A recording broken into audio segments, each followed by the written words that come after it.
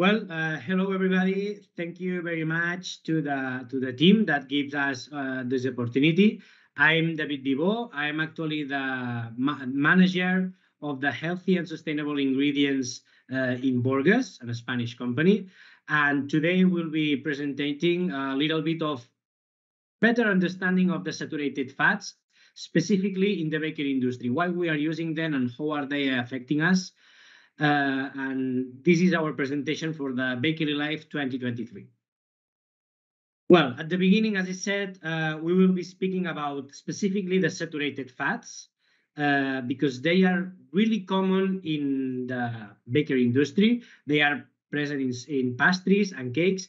And we question ourselves when we were developing our projects, why are they being used and how do they affect our health? So in this presentation, we will see different ways of the functionalities that these kind of fats gave us, okay, in these kind of products, and what can they be occasionating in our health in terms of different casualties. So first of all, we need to understand what are saturated fats, okay? Saturated fats, they are typically said fat that is solid at room temperature, okay? The most old one and the most traditional one is the one that we can find in the animal fats, in dairy when we make the butter, and in some kinds of meats.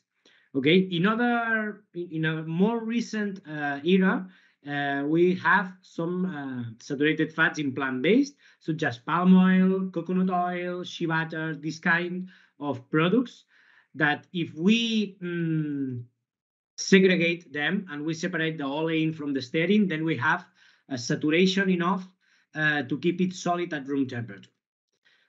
Then we need to understand that these saturated fats, not the fat itself, but the saturation of it, it's linked to some heart disease.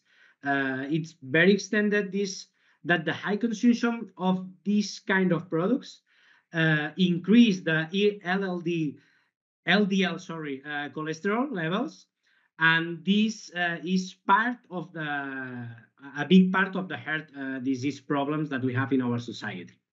So, of course, the first that came to your mind is, okay, I will not consume that. But in the end, and later in this presentation, we will see why we will keep consuming these kind of products. Finally, just to clarify, saturated means that the carbon molecules of the fat product are completely occupied by hydrogens, and this is what the terminology of saturation comes from. Okay, here we will be reproducing the recipe of making some cookies, okay, while I keep explaining you a little bit why are they being used, okay? So,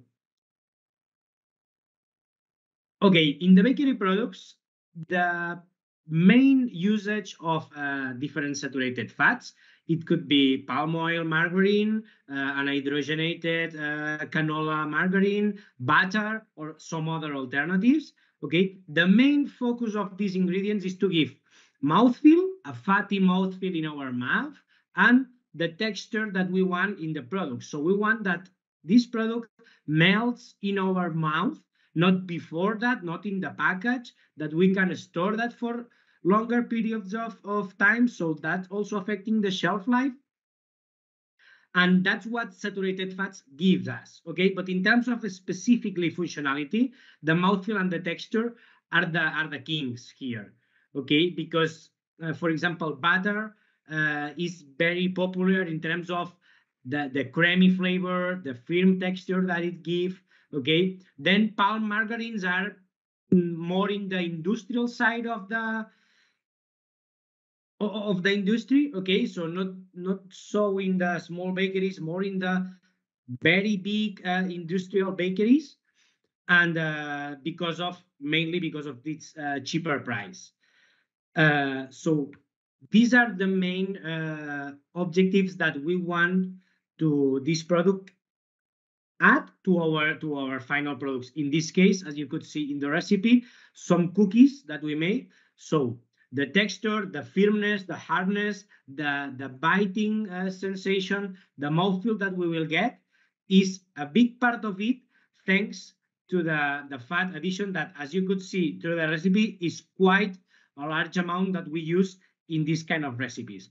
At the end of the presentation, you will see a little bit of a surprise about the recipes that you are seeing here. Okay, if we keep going, then we will use the same, but with the different kind of products inside of the bakery. We will be speaking about the pastry ones. These ones that keep some air inside of them, that we can see very clearly different layers, different spots and holes inside of it, like the croissants, the puff pastry laminates.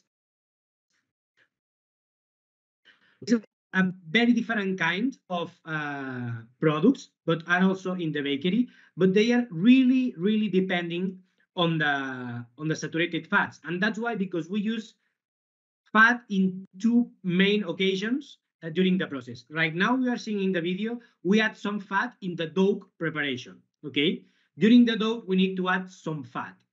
Then you, of course, you work with the dough, you prepare them, and once you have the dough, then you have to go to the second part of the fabrication of this kind of products, and it's the lamination one.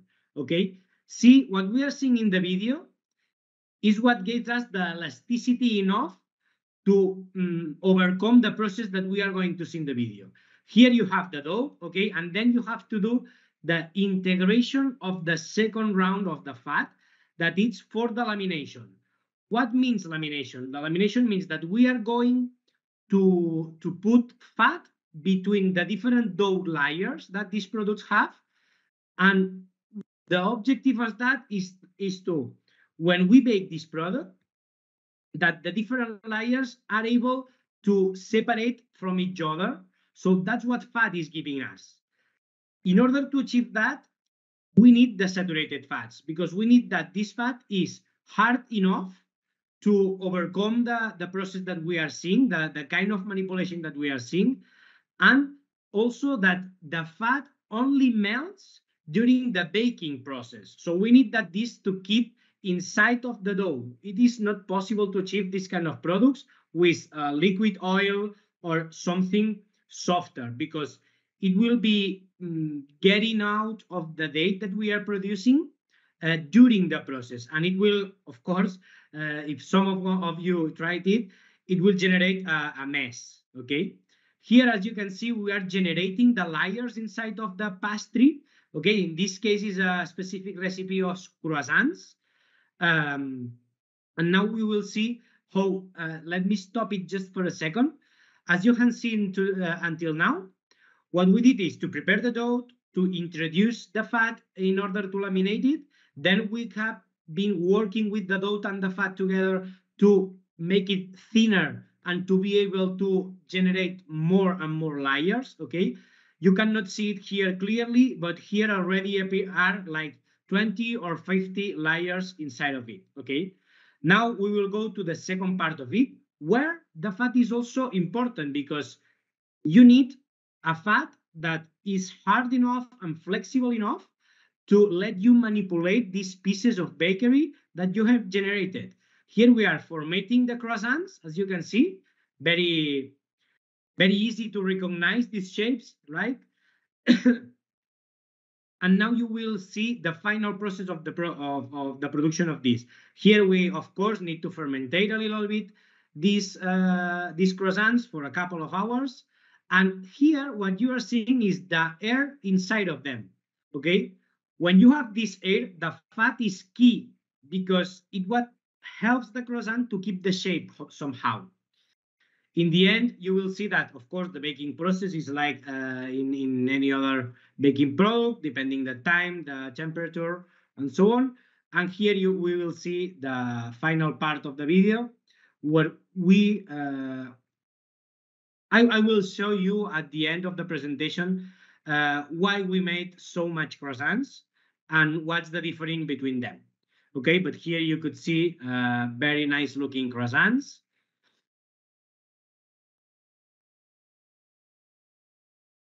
And yes, just a few seconds to the final presentation. Here there are. Okay. Keep in mind this image because we will see something like that later. Okay. Seeing that, we have been speaking about the functionality, what we are looking from them. But of course, saturated fats, sorry, they are also are always controversial. Okay, they are always in the eye of the hurricane because it is healthy, it is not healthy, it is needed for me. Okay, what are the pros? The pros are mainly in the part of their physical properties. They give mouthfeel, they give texture, they are solid at room temperature, they melt at mouth temperature. They are easy to manipulate at industrial scale, so that made us to be more to have more productivity in our factories, right? We are able to produce faster because this saturation of the fat, this hardness, lets us to improve the speed of our machines. Of course, they are available in big quantities. This is also important because if you want to use, for example, olive oil, there is not enough to supply in the same terms of the palm oil, for example, or the butter. And of course, they have a reasonable price. In the other side, we have the cons of saturated fat. They are very directly related to the heart disease and other health problems like the overweight, and somehow, sometimes they are related with diabetes type 2 also. Then there is a very big controversial topic also is the deforestation that some of them, mainly the plant-based, palm, cocoa, coconut, shea butter, that the deforestation that they occasionate in the environment.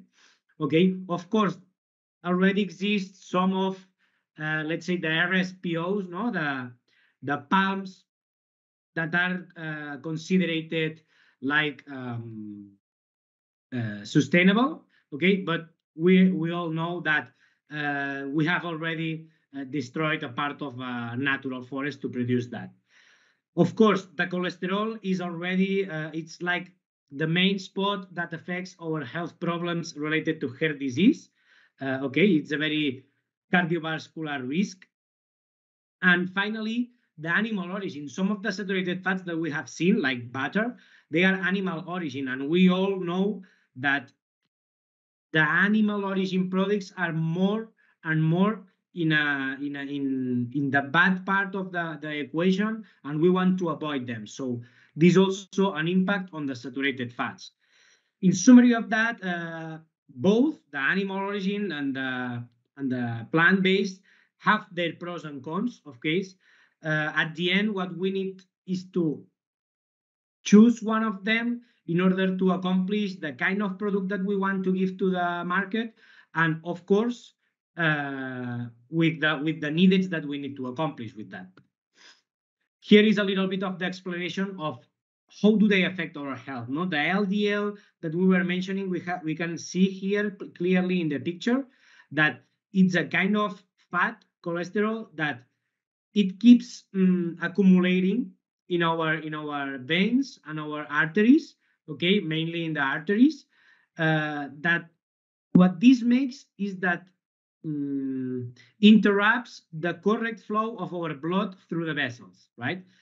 So there is a lot of studies that confirm that, and also there are a lot of studies that say that the polyunsaturated fats, like the ones that came from vegetable oils, such as sunflower oil or olive oil, they are helping us to improve this situation. And of course, this is, this problem is representative because we are increasing more and more the kind of these pastries that we consume. And this is logic because as a human being, we like the fatty, the sweetie, these kind of tastes. We love them because for our brain, that means survival, right? So we have to be realistic. They will keep their presence in our diets. So what are we proposing? We're proposing to keep these products, but in a healthier way. No, that's why we think that there must be some alternative. And one of them, for example, is what we propose from Borges, that is a 100% sunflower oil without hydrogenation product that performs like the butter, like the palm fat, like the margarines. Okay, we did the same recipe that you've seen in the video before, with butter, with palm, with a margarine based in pine, and finally with our product. Okay, the idea was to get exactly or the most closest possible product with the same characteristics in terms of mouthfeel, in terms of texture, in terms of taste, okay, and also shelf life. And what we could see is that we are able to keep these products healthier. I mean, we can keep them in the shelf, okay? As you can see, we can keep them in the shelf from the supermarkets, but we need to keep them in a healthier manner, right? So we also did some cookies that you also seen the video. And finally, we also prepared some muffins. So as you can see, depending on the recipe, of course, but we can reduce a lot the quantity of saturated fats per portion of these kind of products. As you can see, we are around of the 50% in terms of the cookies, about 50% of on the muffins, and about between 20 and 30% in the croissants. Okay, so well, in the end it surprised us quite a lot because the products were like the same. They were exactly the same. They taste the same. They were exactly the same crunchiness. Okay, but at the end you have the same product that you always known, but in a vegan way and also healthier than the options before that. So in conclusion, what we are saying, okay, we need to understand that these products will still be part of our life, but since there are some alternatives, and now that we understand better the goods and the bad things of the saturated fats, we think that it's important to try to choose the healthiest ones in order to keep having the pleasure that these kind of products allow us to have in our diets, right? And these little moments of pleasure that we have in our life. So this is our point of view of this topic, and it's been a pleasure to be with you today. And thank you very much again for your attendance and to the team for the organization. Thank you very much.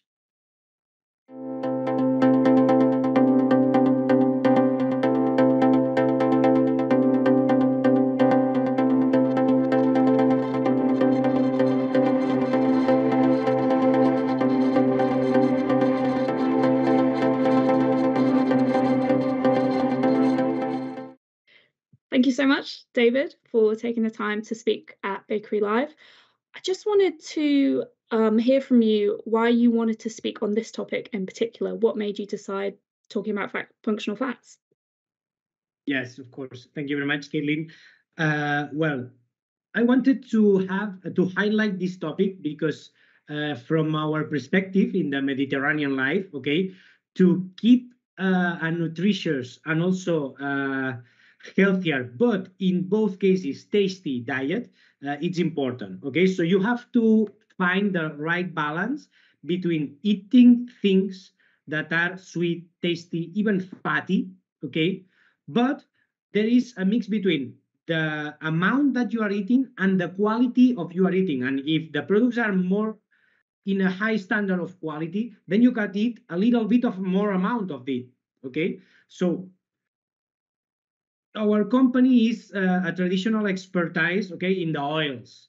And for us, the evolution of the traditional olive oil and sunflower oil was, okay, how can we help the people that is using less healthy fats to keep eating the same, but from our point of view, okay, the people that makes flour can work from the flour option, okay, but we from the fat, okay, let's see how we can generate a new generation fat that allows the people to keep eating the traditional products, what they are used to, but in a healthier way. That's why we wanted to highlight the saturated fats importance.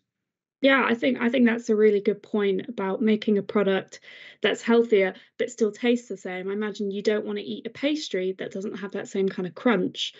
There's certainly a lot of conversation about healthy eating in fats. Do you think, from the point of view of a bakery, whether they could reduce the level of fat they use, or do you think that's quite challenging because they might not achieve the same product?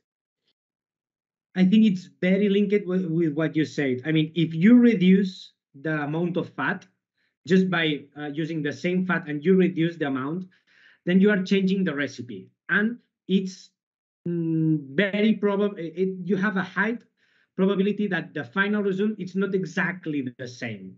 Okay, so that's why we wanted to, in our case, for example, to offer an ingredient that allows you to put exactly the same recipe that you are using always, but the result is the same but healthier. Okay, it's this is our value offer in this case.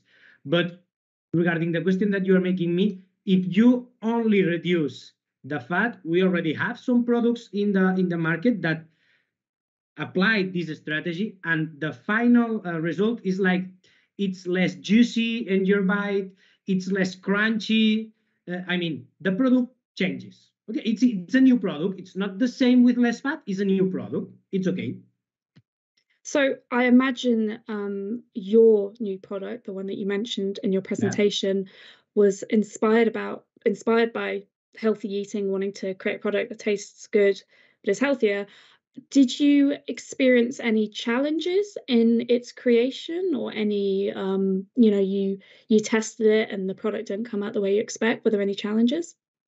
Of course, you cannot imagine how much we have worked with this product, because as you can imagine, at the beginning you have to patent. When you have the idea and the first prototype, we patent it, and then you need to try and try and try again, and convince someone to let you try in the industrial scale, to do a lot of trials. We are quite proud that we are increasing our sales year by year, and we are having more adepts, okay, in the bakery and outside the bakery applications, because we are also in the meat alternative and in the snacks, okay, with the same idea, not the same recipe, because this product is not a fat by itself. This is a technical solution that mimics the results that a saturated fat gives you in a final product, right? But if you have 2 ounces of each product in your hand, they won't look the same. But when you apply them, you get the same results. This is our idea of what we came during the process. But yes, it's been really challenging, and we are really proud of the success that we are having lately into different companies that they applied. Sometimes you have to adjust the process, because of course it's like a tailor-made technical solutions, but they are tweaks just to the process of shortening the process or enlarging the process. It depends. But yes, it's a quite interesting product. Sure. And on that note, one final question. When you tested the product with bakeries, obviously, the consumer's thinking about the mouthfeel, the texture, the flavor. What did you find bakeries were asking for when they were testing out the fat? What were they looking for? Like a quicker process? Was that a big focus? Yeah, the first focus that we found was, first, it must taste good. I mean, it must change the slightly as possible the taste of my actual product. So what we decide in these terms is to make our product as neutral as possible, such as the margarines that are typically neutral, or we can flavorize our product, such as if it has a better taste. Okay, first one was the taste. The product needs to be, and the final product, for example, the croissant, needs to not be affected by a change of the fat. This was the first one. Then they were a lot focused in the productivity. They need to be able to only change the fat and keep processing. Okay, this was something that was really challenging, and we are really proud of the final results that we got. And of course, the last one, if you have the first two, you have quite a trump card. But the third one, and really important also, is the price. Of course, with this product, we understand that we are giving an extra value. We are selling a product that is healthier, that it's more sustainable, because we guarantee that the crops are from nearby our facilities. So we have not a so high carbon print. There also it's a product that came from a different harvesting, that it's not in tropical areas, and you didn't deforestate anything to produce that. So, well, it has some different inputs that makes this product basically healthier and more sustainable than the actual alternative in the market. But of course, it has some price. And we are working a lot to reduce the difference between the traditional alternative. We are day by day closer to that, but we are still a little bit expensive than the, for example, palm margarine. Yeah, well, I imagine it's very difficult to create something that's healthy, affordable, sustainable, Yeah. efficient. I think it's fantastic to hear that you've managed to create something that is healthy and that will meet that kind of demand. So thank you so much for your time today, David, for talking to me and speaking at Bakery Live. Thank you very much for the invitation, Caitlin.